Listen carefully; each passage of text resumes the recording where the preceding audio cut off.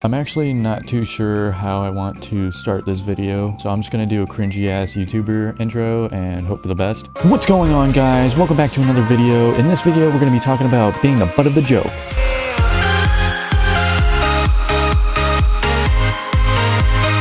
I hope you guys enjoyed that. In all seriousness, this video is going to be about the TikTok star, cut day board. I actually don't know his name. Montaigne? I think that's what his name was. Correct me if I'm wrong.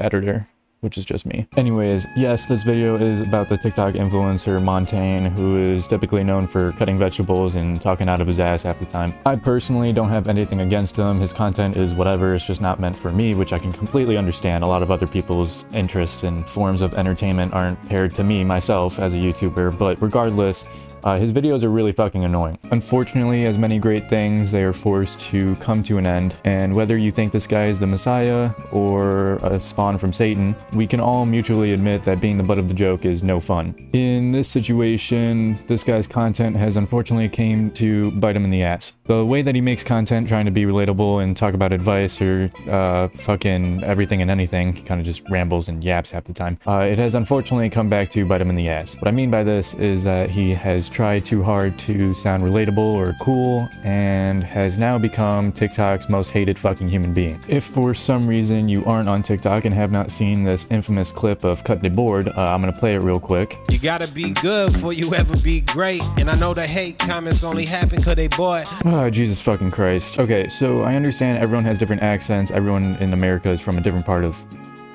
America, but what the fuck, dude? I don't think I've ever heard anyone ever say bored in this fucking way. It's like those 13-year-olds on the internet that try and be cool by saying gang or jit or fucking bruh. Like, they need to shut the fuck up, including this guy, because you can clearly tell they're doing it to try and be cool and fucking hip, as the old elders say in America, rather than just speaking how they normally speak as a normal human being in a normal day-to-day basis. They try and sound like a hip-hop rapper and end up making the world's cringiest fucking video that everybody mutually hates, and unfortunately has downsended his career into the pit of hell. Now, I love toxicity. I think it's one of the best parts of the internet. I think it's one of the funniest parts of the internet, but this is probably one of the worst cases of toxicity and outright just hating people that I've ever seen in probably, dude, since like, I don't even remember, a long time, okay? A very long time. And I think recently as a whole, the internet has just been like hating, bro. Like, 3 examples that already stick out to me is Cut a Board, I Show Speed that showed his meat to 500,000 fucking human beings, and then Overwatch getting review bombed on Steam and somehow setting a record for being the most disliked game on Steam. Actually, fun fact about that, I no longer support Bungie as a company ever since they didn't like start doing the PvE shit, and I wanted to leave a review, but I had to install the game in order to leave a review. So I never left a review because I didn't want to install the fucking game. That is a true story. Okay, let me stop getting sidetracked on random ass bullshit. Cut a Board, or Montaigne, has transcended into an internet-wide meme of Cut a Board. Actually, if you go on TikTok right now and search up Cut a Board, he comes up. That's how bad it's gotten. He is no longer Montaigne, he is Cut a Board. And surprisingly, it's gotten even worse than that, because if you go on any of his videos, the comments are just littered with Cut a Board, random-ass funny bullshit. Most of the time, it's not even relating to the actual video. People are just saying it just to say it and just partake in the meme. Now, of course, we have seen this before where people have gotten their identity stolen by some stupid ass shit that they've said. Another big example is Catch Me Outside, the bad baby bitch. She's taken back her identity, at least. She's bad baby. She's no longer Catch Me Outside girl, but for a very long time she was Catch Me Outside girl, and I think that's what's happening with Cut a Board. I think it's gonna be really interesting seeing how he regains his identity, if he's gonna lean more into it, which he kind of already has. I'm gonna play a quick video of him acknowledging the Cut a Board meme. To all the men, and yes, it's almost 95% men that comment Cut a Board on my videos, you comment that, you're a Cut a boy. You're my son. You're literally my son.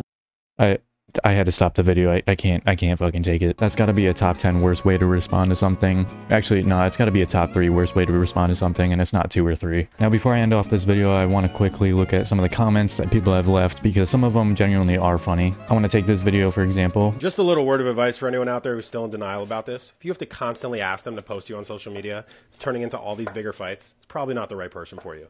I know the counter argument is, what if they just never post on social media? If you're dating someone who cares about it, One little post, not gonna kill you. Great word of advice. Okay, he's on to something. He cracked the code. But all the comments. Do you post cut a board on social media? It's definitely cut a board. Probably cut a board.